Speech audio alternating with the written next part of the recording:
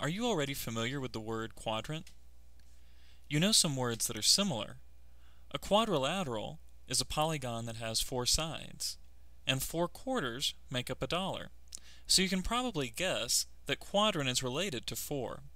Well, in math, we use the word quadrant to describe the 4 sections of the coordinate plane.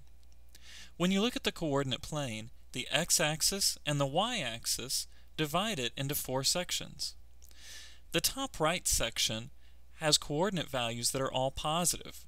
When you first began graphing coordinates, this is the area where you started. This is called quadrant 1. The other quadrants are labeled counterclockwise: quadrant 2, quadrant 3, and quadrant 4. These are the 4 quadrants of the coordinate plane. They are normally labeled like this, using Roman numerals. You can remember the order to label them by drawing a counterclockwise arrow, like a big C. Think of a C for coordinate.